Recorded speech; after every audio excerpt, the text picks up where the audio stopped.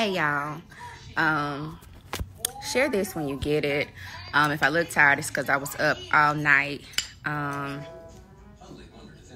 managing crisis. But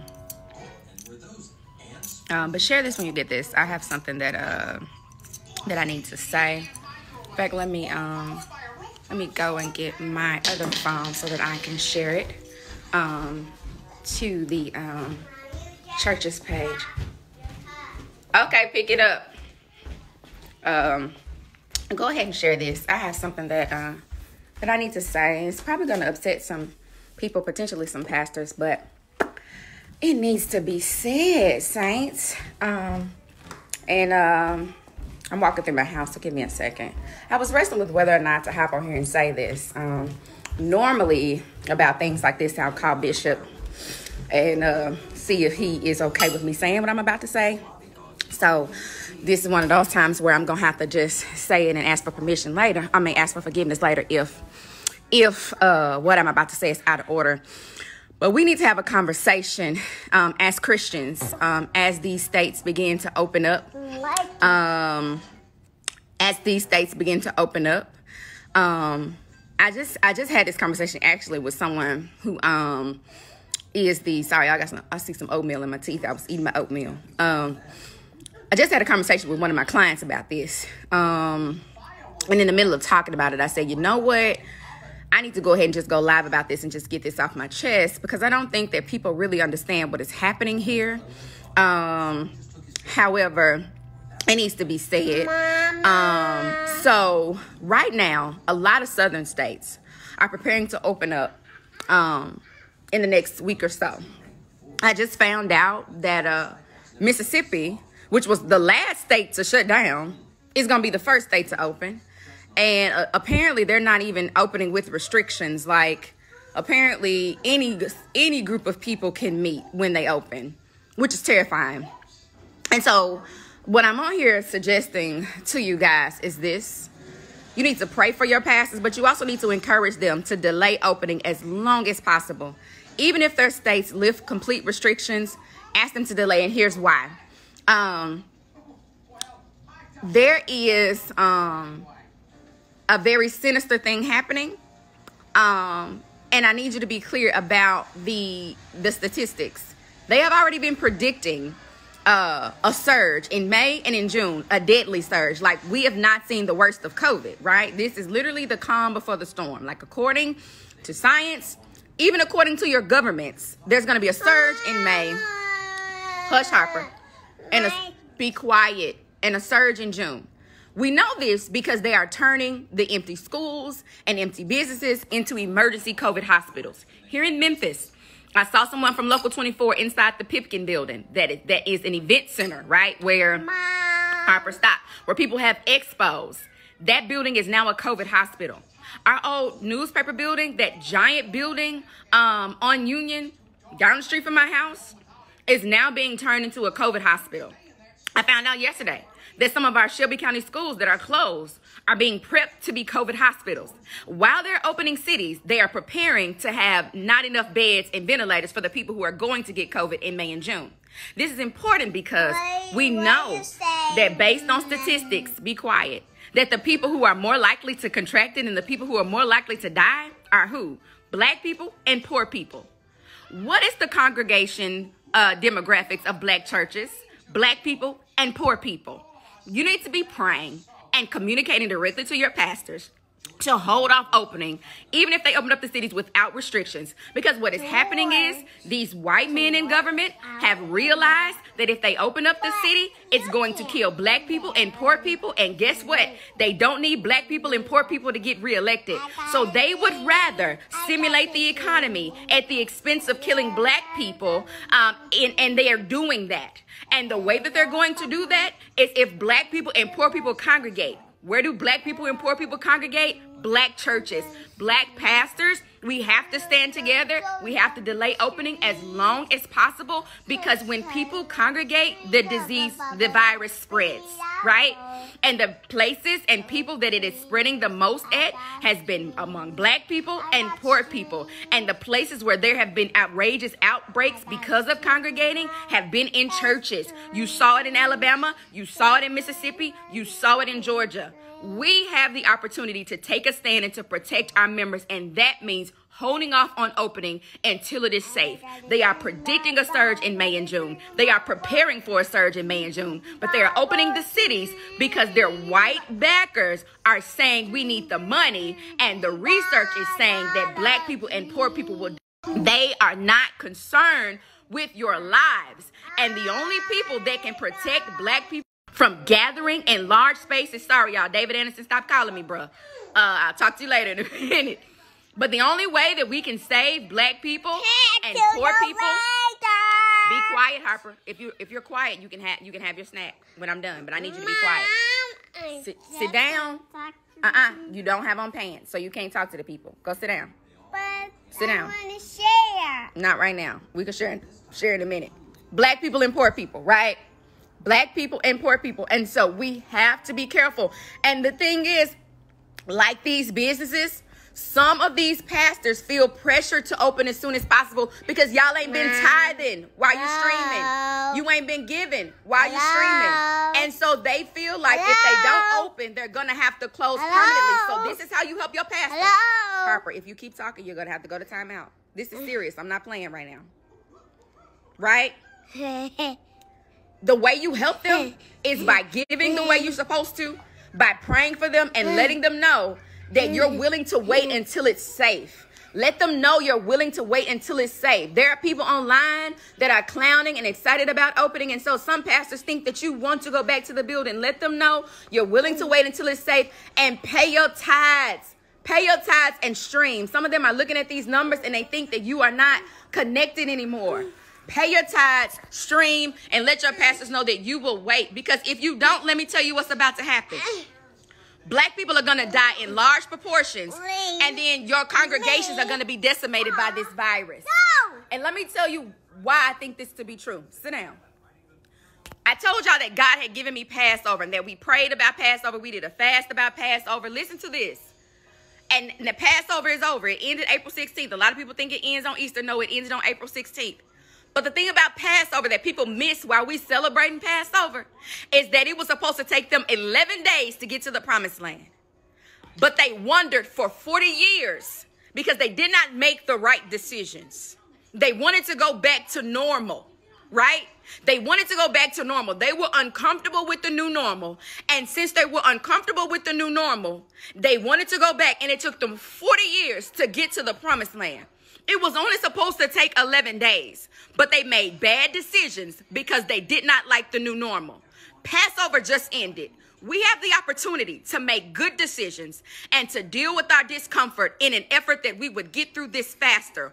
Or we can make a bad decision and deal with the fallout of COVID for decades, which is what will happen. They are already predicting that even at this rate, we would continue to have to social distance at different intervals until 2022. But if we band together, black pastors, I'm just talking to you.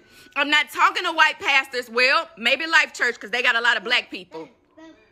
I'm not talking to predominantly white churches because unfortunately this disease is not disproportionately impacting your congregations, but black pastors. Be careful, be vigilant, and operate in integrity because what is about to happen can destroy your entire congregation. People are going to die. The science has already told us. And the thing about it, Memphis, is even if Memphis has restrictions, South Haven doesn't have restrictions. So the people that want to congregate can go right across the city and club, right across the city and go to eat. And then they're coming back to you, right? And so even if you say only 50 of us are going to gather, those 50 people might have gone across the state to some place where they can do whatever they want. Y'all, we have to be careful. Passover just ended. And the season after Passover ended is not a time to celebrate. It's a time to make good decisions. And it's a time to adjust to the new normal. Right? We have to stand together. And this is going to tick some pastors off. I'm fully aware of that. But I do not care. Right? I do not care. Because the science is there. And here's the thing. Y'all were so excited about that COVID-19 prayer. But that is because I am a award-winning researcher. People don't realize that I won Amber Cams in 2008. The American Biomedical Research Society's award for my biomedical research. I was a Mark U scholar in college. I worked in labs, right? The reason why my sermons are written the way they're written is because I'm a researcher. God called me to preaching, but I wanted to be a professor, right? Latrice is on here right now. She went to college with me. I wanted to be a professor in science, like biomedical research and the crosshairs of behavioral science. That's what I wanted to do. And so the reason why I was able to look up those terms and put those terms together is because it was always in me. I just didn't know how to pair it with my calling to preach until now. But I am telling you, listen to Dr. Fauci, right? Listen to him. The man is being truthful, and there is a way for you to be a believer in Christ and to operate in wisdom. My grandmother always says there is a fine line between faith and foolishness, and a lot of us are going to let foolishness that appears to be faith kill our congregations. There's a perfect will of God, and there's a permissive will of God. The perfect will of God is what he preordained for you before you were formed in your mother's womb. The permissive will is what God will allow you to do because he gives you choices. Christ does not force us to do anything. God does not force us to do anything. If God forced us to do things, Adam and Eve would have never fallen. We have always had the ability to choose. And right now, as believers and as pastors, we have the right to choose. And so even if they open up your city, operate in prudence and refuse to open up your doors until this line flattens, because you don't want an outbreak in your church. You don't want to have to bury people on Skype because you can't even go to the funeral. You don't want your members to die alone. Hear me clearly. If you die of COVID, you die alone. Nobody can hold your hand. Yes, we can. Nobody can hold your hand when you die of COVID. Nobody can watch you take your last breath. Do you want to do that to your members?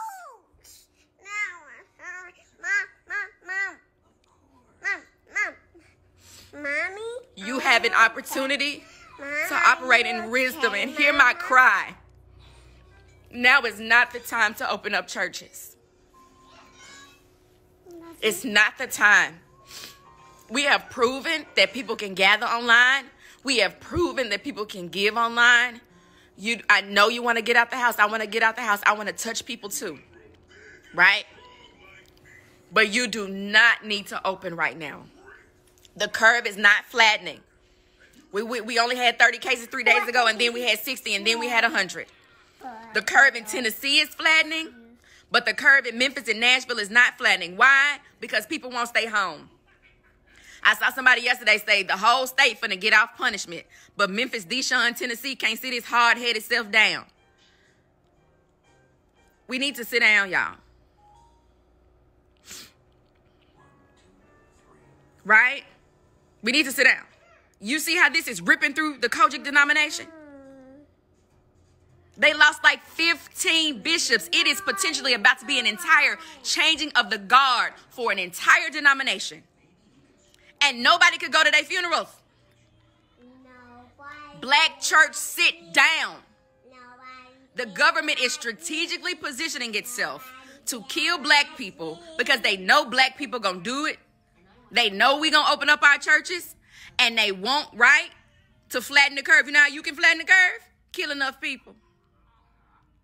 So the curve is gonna be flattened one way or the other. But the most powerful institution, and I don't care what people say, the most powerful institution in the black community is still the black church. We still have the power. Now, I consider myself just to be a church with a black pastor, but most of my members are black, right? I do have members of other cultures, but most of my members are black. And the ones who are not black, most of those have black children. Be clear. And black people are more likely to die and more likely to be impacted. And so if you got black people in your church, or you pastor people with black children, you have no business opening up this week or next week. The government is setting itself up for overflow hospitals because they know there's going to be a surge. They know they're going to run out of beds. They know they're going to run out of respirators. And you know why they may run out of beds and why they may run out of respirators? If black people gather in hundreds and thousands. Where do black people gather in hundreds and thousands? The black church. Where is high cholesterol and hypertension high? The black church. Why? Because we eating chicken every Sunday. Don't do it. Call your pastor, call your bishop, call your overseer. Call whoever you got to call and say, I'm praying for you. I'm sending my tithes today, and we ain't got to open. Right? I told y'all a few weeks ago to pay your tithes. And the reason why I was saying pay your tithes was not for me. I said at your other churches because the Waymakers going to tithe. They tithe at midnight on payday. But a reason why a lot of other pastors are afraid to keep their doors closed because they think their doors ain't going to never open because some of y'all don't even need to stop tithing, but you just ain't been tithing. Give to your church. Let your pastor know you praying and check on your pastor. Y'all, it has been, all of my pastor friends are dealing with crises that ain't even COVID related. Mental illness is on the rise. Drug addictions and abuse and alcohol abuse is on the rise. People are suicidal right now. Kids running away. All these things are happening and your pastors are dealing with that and the fallout of COVID. So check on your pastor. Let them know you're still committed. Let them know you're still committed in finance and in prayer. And tell them they don't need to come. They don't need to open. Black churches need to be the last churches to open. And I know this is going to make somebody mad. They're going to say, where's your faith? Listen to me. Listen to me. Listen to me. The faith during the Passover was what kept people inside, not what took them outside. Go back and study the text. And what happened after that was 40 years of something that could have went away in 11 days. I'm telling y'all, if everybody had just sat still for 2 weeks, this could have been over. But we didn't. And they're saying, right, this is something that we could see seasonally. And there's multiple strands. That prayer I prayed talked about 8 strands, but it may be other strands now, which is why I said in any unknown strands. So this is why this could go on for 40 years because, be clear, the strands keep coming. They don't have enough data. They said don't wear masks. Then they said wear masks. They said it can't travel on your shoes. Then they said it travel on your shoes. They said 6 feet trajectory. Now they're saying 12 feet trajectory. They are learning every day. This is a novel virus. Novel means new, never been seen, never been infected. Your human bodies have never had it. They don't know how to trace it. And so until they know how to trace it and until they know how to control it, we need to stay home. And who needs to stay home more than anybody else? Black people. There are people in my personal life that are mad at me now because I fussed at them because they won't stay home. I am serious, y'all. Because there are people who have stayed home and still got impacted by somebody who didn't stay home. We have to be responsible with our bodies and with our spirits. And God has blessed us with the internet, so your spiritual life does not have to suffer. So call your pastor, text your pastor, email your pastor, send your tithes and your offering. Send your prayers and your encouragement and your well wishes. And then let them know that you are committed to your church and that you would like to stay home until it is safe. I love y'all. I'm praying for y'all. But this is so serious. This is a clear demonic attack on the black community. And if y'all don't see it, COVID ain't an attack on the black community. COVID is a pandemic. But this opening up the cities before the surge is an attack on the black community because black people are more likely to be essential workers. They work in restaurants. They work in hospitals. Like we may not be most of the doctors and lawyers, but guarantee you, baby, we're going to be most of those housekeepers. We're going to be the people in the cafeteria.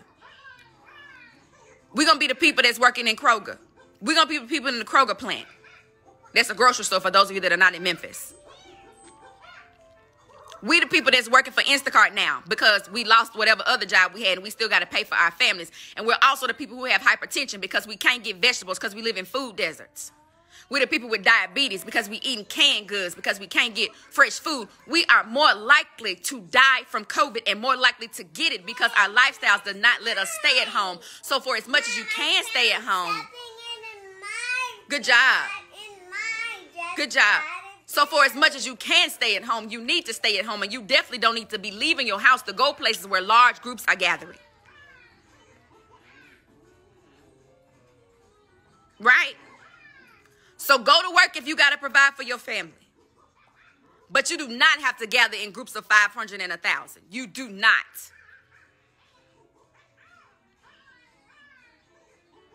They're going to be so mad. I'm not telling you to quit your church, and I'm not telling you not to participate in your church worship activities. I'm telling you not to congregate. That's why they're not having concerts. Memphis in May is happening in October. Be careful, y'all. But watch these numbers. Watch these numbers. They've already said that the surge is going to happen between mid-May and mid-June. And they opening up Memphis on May 5th. Cinco de Mayo. Go to Happy Mexican if you want to. I'm praying for y'all. But you need to stay your butt home. I love y'all. Hey, what's up, everybody? Hope all is well with you. Listen, make sure you hit that notification thing down there. And also hit that bell, okay?